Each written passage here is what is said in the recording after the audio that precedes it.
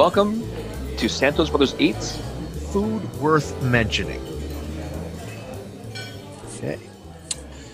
All right. So welcome back, everyone, to Santos Brothers Eats, where we're talking about more food worth mentioning. And of course, I'm back with my brother, Chef Jeff Santos, and we had some good food to eat, didn't we? Yes, we did. Diana and myself, we went to Simon's Sushi on Lakeshore Boulevard in the Etobicoke, Toronto, Ontario, Canada. And they're, what attracted me to Simon's Sushi, we belong to a Facebook group, the South Etobicoke community group. And it's a group on Facebook where people talk about, some recommendations on food, on places to shop, places to go, recommendations on, people need a hand with some housewares or handyman stuff. That's where we post it. And a lot of people asked about sushi, and Simon's Sushi was one of the ones that came up the most. And the one post in particular mentioned it's called the Toronto roll, but you can actually add torched salmon onto it. And basically the Toronto roll is a deep fried tempura lobster tail in a roll. Nice. So that's the Toronto roll by itself. And there's other ingredients to it. I believe cucumbers that you would find in a roll. But then you add on raw, like sashimi salmon on top, and then they lightly torch it. Wow. So, that sort of gives it a bit of a cook feel to it. That's what attracted me to Simon's Sushi. And Diana, and then I shared with Diana a mango roll because she loves mango. That's basically mango with the surimi or the crab meat and little pieces of panko bits on it for a little crunch on top. So we just got those two rolls. I must say for sushi, these are very generous portions that they were serving us. Well, very generous. Just looking at the menu, and their menu is simonsushi.com, by the way. Just look at the menu. It looks like their prices are very reasonable. Oh, yes. For rolls with lobster and things like that. And, one of my favorite rolls is what's called the rainbow roll. And that's just okay. Every sushi place, or most sushi places have. It's basically a California roll, but then on the outside we'll have layers of tuna, salmon, and yellowtail just alternating. So wow. It's a really nice roll. And that's typically a $14 roll. And I'm looking at the menu right here, and the rolls, the highest price that I'm seeing, I see an 11. Yeah. 11. Oh, there's an $11.95. It's called the deep fried big roll. Oh my goodness! Yes, we saw that too. But yeah, that is huge. Actually, I apologize. It's actually the Lakeshore roll. The Toronto is something different. Yeah, I was looking at that. Yeah, I apologize. So Lakeshore roll is tempura lobster tail with avocado, mayonnaise, roe, and eel sauce. Yeah. But then when you add on the torched salmon, it's that's $12.50. So I think that is the most expensive roll there. Yeah. Oh, nice. Because of the lobster and the fresh salmon on top. Yeah, it sounds really, really good. And obviously, you couldn't dine in. Now, did you pick this up, or was it delivered? How did you get that? No, we picked up. There's a nice park nearby. So we went for a walk, and then just before we finished the walk, we called them for pickup.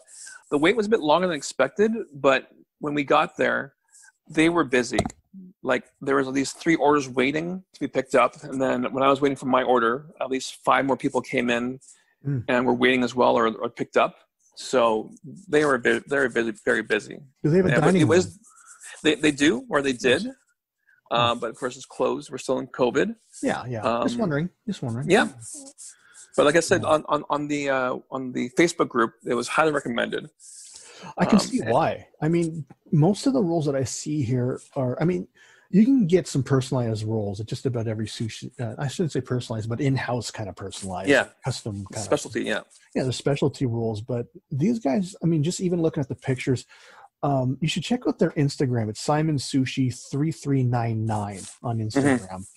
And there's some just beautiful, beautiful dishes that we see on here. And, the price, I can't get over how awesome the price is for this. Actually, we were talking about the lobster roll, and it was a toss-up between the mango roll and the appetizer platter. And that consists of 2 Korean short ribs, 2 pieces of tempura shrimp, 4 bread spring rolls, the karaage chicken, which is deep fried chicken, and wakame salad. All that for only $7.50. Wow. Is I know. Wakame, wait. Wakame, is that the seaweed salad or is that something else? Yes, it is. Yeah. Oh, okay. Yeah, I love seaweed that. salad. Love Yeah, I know you do. $7.50. $7.50. Wow. Yeah. You see, like I said, the kalbi? I guess it's not really kalbi. It's Japanese, right? It's something else. I believe they are Korean owned because they also offer bulgogi on the menu. Oh, that's right. Yeah, they are. They have bulgogi, so maybe it is kalbi. Okay, cool. So yeah, but for $7.50, so it was a big toss up between that and getting the 2 roll, getting the mango roll. But Diana wanted mango, so we chose the mango roll instead. But I'm sure I think this place is on my radar again. If I feel like sushi, I think I'm going back here. If I feel like Korean, I think I'm going here because they do have kalbi. Oh no, that's taco balls. And they have. You know what? We keep just throwing out kalbi like everyone knows what that is. Yeah, you're right. Some people might not know. Yeah. Kalbi is the Korean short ribs. We mentioned that before when we were talking about the Korean barbecue. But it's the ribs that are cut into bias, so you actually see 3 ribs, very thin, marinated in a special kalbi sauce, and then they barbecue it quickly, so it's still a bit tender, and a lot of flavor packed into that. And of course, since it's a rib, you get a lot of that connective tissue that makes ribs taste so much better. So it does. So now you had the Lakeshore, right? Correct. And you had the mango roll, right? Correct, yeah. But the Lakeshore already comes with the torch salmon? No. So Lakeshore is by itself. Gotcha. And then you add on the torch salmon for an extra $3. But it is worth it. Yeah. When we actually have a torch salmon roll. Like I saw that somewhere. Yeah, I did see that as well. Yeah, torch fire. Yeah. Oh, they have a torch salmon lobster for $12.50. Maybe that's the Lakeshore. That's the one we had. Yeah. Oh, okay. Yeah. That's the one we had. Very good. But what's funny is like when we go for sushi. Sorry, when we did go for sushi back then, like all I could eat, I would choose the sashimi and raw fish. Diana is not a big fan of the raw fish, so she'll have the California roll, she'll have mango roll, even unagi, the cooked eel. But she said that the way they torched it, it cooked it enough that she had some as well. Good. Yeah. Very good. And so were there any other rolls on the menu that you want to try next time? Well, that big roll that you mentioned as well, that looks intriguing. But it is a big roll, hence the name. So I know myself and Diana would be able to finish it. Or if we did, that's the only thing we'd be able to order. So I'm sure if yourself and Dylan comes down, we could tackle that for sure. Yeah, if we all came out to the house and just kind of got a bunch of stuff and just kind of all shared, that'd be kind of fun. Yeah, and in fact, they do have some nice platters. I'm looking on their menu now. They have some nice platters, which include sashimi, nigiri, and other rolls. Very nice. Yeah, there's a party platter there. What would you rate that the Lakeshore roll with the torch salmon? What would you rate that? I give it a 9 out of 10. Like the roll itself with the lobster was cooked perfectly. Not too tough, just right. And the is like tempura, so of course not too much breading on it. And because we got it fresh, like I had to wait for it, and it was fresh when we got it. And the torch salmon, all the flavors were there. And the mango was nice, fresh mango. Not too soft, not too hard. Like it wasn't overripe, underripe. Everything about it was great. And little pieces of panko tempura bits add a bit nice crunch to that. And so it says crab there, but it's the fake crab, right? Yes, it is. Yeah. The surimi. Yeah. So I remember telling you this, but I'm not sure if you ever told Diana, because California rolls are typically the crab with the cucumber and the avocado, right? But in the Philippines, whenever I ordered a California roll, it wouldn't come with avocado. Oh. I think I told you this. Yeah. Instead of avocado, it came with mango. Oh, nice. So, and Diana loves her mango, but I remember I would keep ordering it, and I was like, when's my order coming out? Because I thought it was someone else's, and so we eventually shared that. And so I imagine the mango roll, I've tasted something like it, maybe without the tempura bits, instead it had cucumber and stuff, but right. But But yeah, but there's a lot of stuff up there. I mean, there's a rock and roll roll that has a barbecued yellowtail. They're breaking a lot there of it is. barriers here Yeah. in terms of what they're cooking, because typically sushi is raw, and but they're barbecuing butterfish and yellowtail and salmon, of course, or torching the salmon. So just looks so good, and I do want to try it. I really want to try this place. Yeah, I highly recommend it. That was a tropical delight, cucumber, avocado, and ginger with mango on top. So that's like a vegetarian roll. Very good. Next time we have sushi for sure. Oh, here's the big deep fried roll. So deep fried roll, salmon, butterfish, crab, unagi, mango, cream cheese, fish egg, topped with spicy male eel sauce. Yeah, that tastes good. Sauce is always what makes unagi taste so good. It's that sweetness, right, that we all love. And it's like the entire roll is just deep fried, which is interesting when there's cream cheese inside, because when they cut it, of course, this cheese is all soft and it's all creamy, and it's just it does a really good job with that. I actually noticed another deep fried roll with cream cheese on it as well, higher up on the menu. Oh, they had the deep fried California roll. Actually. Yeah, I saw that too. I just saw that, noticed that as well. Yeah, and then their rainbow roll includes butterfish, which is interesting. I saw it earlier. I can't find it now. So and they even have the mighty spider roll, which is the soft shell crab. Yeah. Oh my goodness. I haven't had that in a while. But it's been a while since we've had that. Yeah, and all of the rolls, there's no pictures on the website, but definitely go on their Instagram. You're going to see some great looking platters and great looking rolls, and I just can't wait to try it out. I'm looking forward to that. Yeah, even just the appetizer platter that you were talking about earlier.